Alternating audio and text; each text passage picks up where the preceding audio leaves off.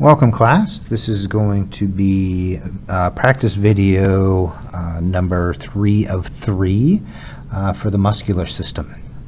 So we'll go ahead and jump right in. Remember, the answers are in the description, so you can refer to those when you're finished. Question number 1 is this muscle here.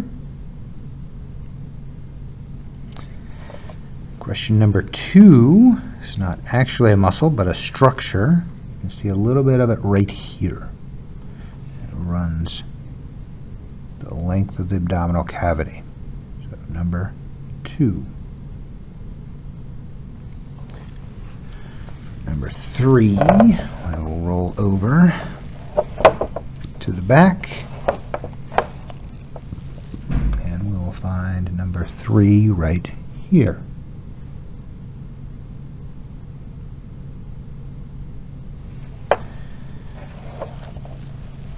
Number 4, we'll go back to the forelimb and zoom in.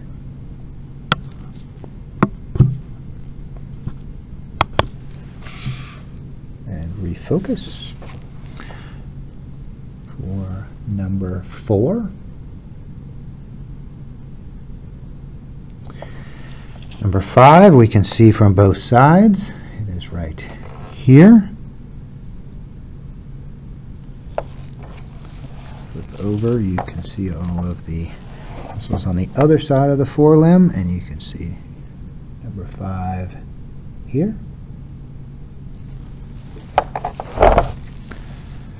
For number 6, we'll move some things out of the way and get to number 6.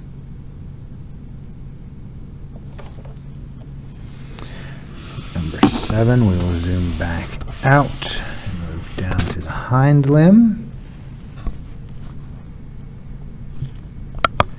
Once again, refocus. Things together here, and then we will move these out of the way to find a group of muscles here. All right, so this group, yes, there are individual ones that are separated, but for your benefit, I have grouped them all together. So what group is this? That is number 7. Number 8, we'll go to the other side. We'll move these out of the way. And I should zoom in. And what muscle is this here? So number 8. Just for reference, I will move some things out of the way, and this is number 8.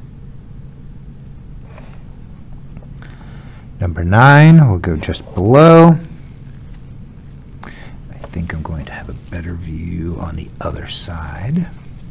So number 9 here was covered. If we reflect those two, you'll see muscle number 9.